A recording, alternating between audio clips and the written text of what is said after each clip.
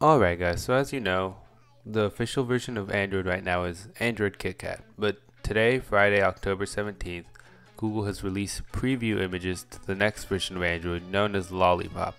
This version was announced with the Nexus 6 and the Nexus 9 a couple of days ago on October 15th, and today we decided to take a quick look at it. This is a very informal and unedited video where I will be showing you the main highlights of what I found. So let's start with the intro. So the boot up and setup of your device has been changed to be very material, and as you guys can see here, there's a new keyboard. Everything looks a lot cleaner, and honestly I think this was a part of the OS that could really use a facelift. And since I don't show you the whole thing, you can't tell, but everything is a lot faster now and just seems more natural. You can sign into your email as always, or you can create an account. And once you're done with that, there's a brand new feature that I find to be very cool. Alright, so this feature is right here. It basically allows you to restore from a backup that you select, so whatever device you want. And then you can also select and deselect what apps from this device you want to install. So as you see, I'm going through them all right now, and I'm only going to leave the Google apps. So basically, the only apps that restore onto this preview is the Google apps from the Play Store that aren't already installed. The reason I did this is so that I could check if any of these apps would show up as material design apps in the preview. However, this did not happen, so I'm not going to show you guys these apps. But as you can see now, I get prompted after that to check if I want to join Google Now, and once you click yes, you're pretty much done. Okay Google, FC Barcelona score.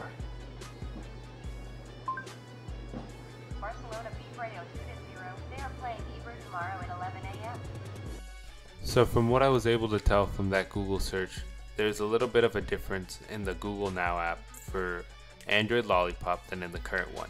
And as you guys can see here, apps such as the dialer have been completely materially designed, and the calculator as well. These are two of the apps that you can clearly see that have been completely finished with material design. And other than that, there aren't that many other apps in the preview. However, moving right along, another thing I found in the preview was the change quick settings that Google are now using.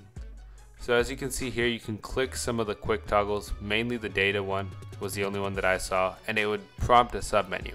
And then you could also hold on the notification to see what app was causing this notification, as you guys saw me do. And then I went into the Google Play Store, the new one that you know is material design, and everything else that we can find in KitKat is basically there, but now you get the addition of a color status bar. Then after that, I decided to dwell into the settings to see what I can find. So I went into About, and I clicked on the Android Lollipop thing, you know, for the little Easter egg, and I discovered that you can use Flappy Bird. And then after that, I decided to play Flappy Bird for a really long time, as you can tell here, with very little success. It's actually very hard. I don't think I got anything higher than a 1, so there's that.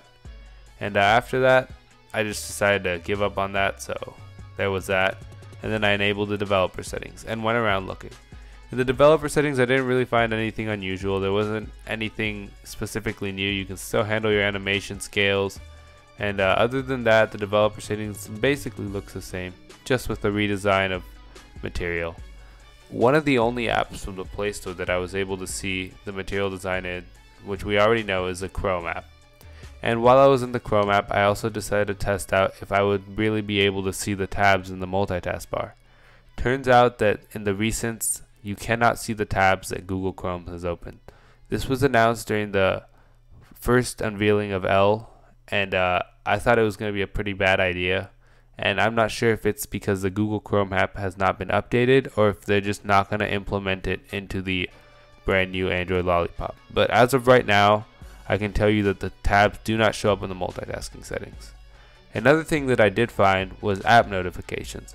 You can now set apps as priority apps, or you could block them from showing notifications. And once you set an app as a priority app, once you turn on Do Not Disturb, the only apps that can send you notifications are the priority apps. And you could also now set up what apps are allowed to interrupt you for calls, events, reminders, and messages. And if you just want calls and messages from your contacts only to interrupt you, This is a very handy feature which I am looking forward to actually getting to use. So I ended up going into the Hangouts app to see if I could find anything new. Besides the keyboard, which is really sweet looking and very, very nice to use, nothing has changed. There's no new swipe gestures. There's nothing really unique about this Hangouts app that isn't already available on KitKat. Hopefully they do something with it, because I think the current implementation is not the greatest.